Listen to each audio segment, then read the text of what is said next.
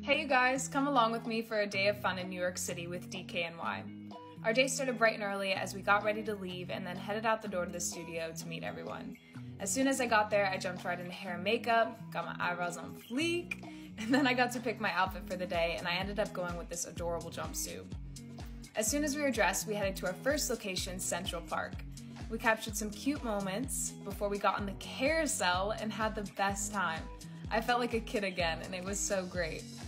Then we made our way to our next stop, which was Boris and Horton, where we literally got to drink coffee surrounded by dogs. I'm such a dog lover and a coffee lover, so I was in heaven.